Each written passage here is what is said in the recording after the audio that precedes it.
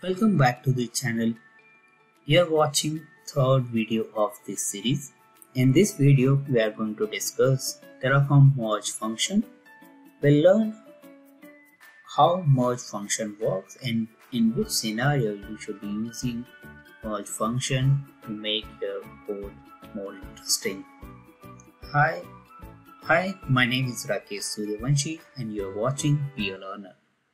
Let's first of all understand what is merge function and how do we use that.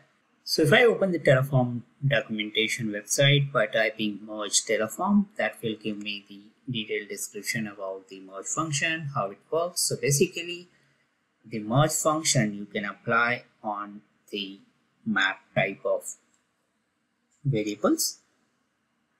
So if you have two map variables, then you can merge those two map variables with the help of merge function. So let's take an example of the simplest example of the merge function. So let's say we have two variables which is of type map because we are discussing the merge function, so we need to declare the variable of type map. So here is my project tag variable which has the tags which are required to associate to my resources. So these are my project related tags: cost center, owner of the project, and the project name basically. Similarly, I have some global tags which are related to application specific. So the tags are what is the name of the environment and application. So when I'm going to create, let's say, a resource, I would like to apply both the tags together. So in order to apply both the tag to a single resource, I can use the merge function. So the way I can use the merge function is, let's say, declare a variable, for example, or let's say declare the output variable, for example, tags out.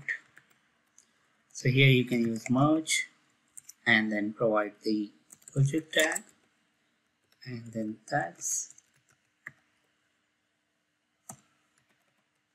var dot. Similarly, you can pass the value as in global tag. Now if I run this, basically it will create the combined list of variable. So you can see that the merge function has merged both of my tags variable values.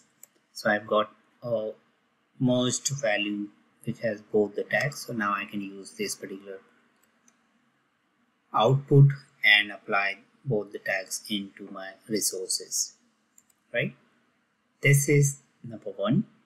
Now let's say we have another scenario. So let me declare a local value here. So let's declare a value as in fruits equals to item, say, and here I'm going to declare value as an apple,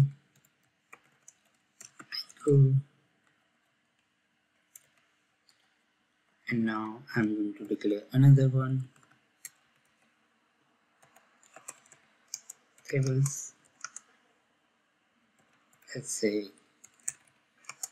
I'm making it as an another. So these are my two variables.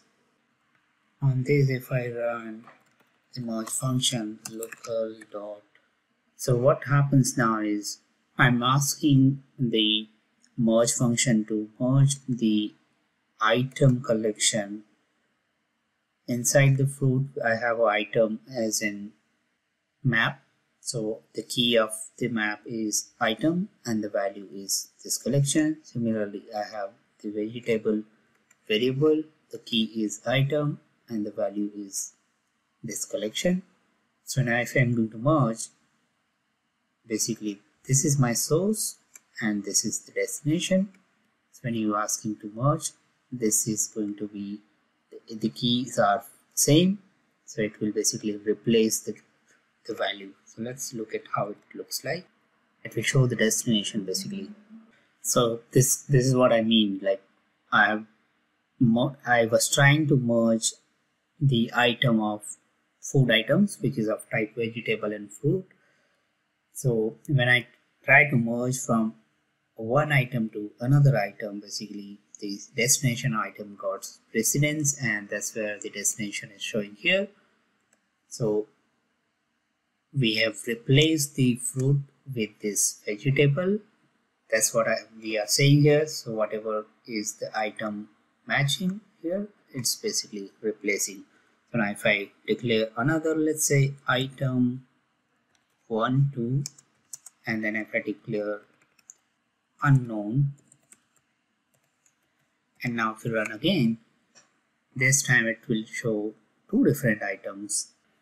This is what I mean. Like we have item which is of type vegetables, and then there is an unknown item. But you might be thinking that both the items are from destination list. So let's create the another item old, let's say, and then we are going to create antique, let's say. And if I run, let's see what should be the result. So you can see that we have got the item, we have got item 2, and so this is from the vegetable list, this is again from vegetable, but this is from the fruit list. So now let's understand. We have this key value pair, which is a type of map, and inside the map we have key as an item and the value as in fruit.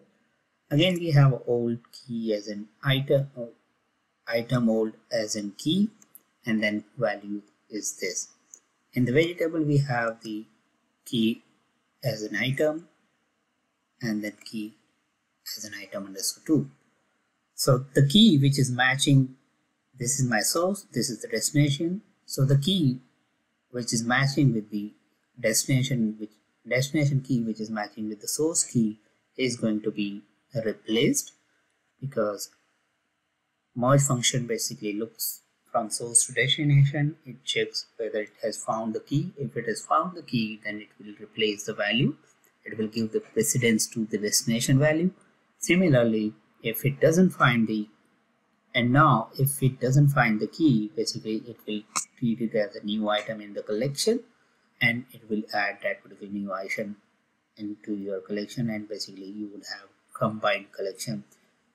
So that's the reason this item key, this and this, which was matched, so this has got the precedence, and this was basically ignored by the merge function. So this is how you can use. So don't get confused with the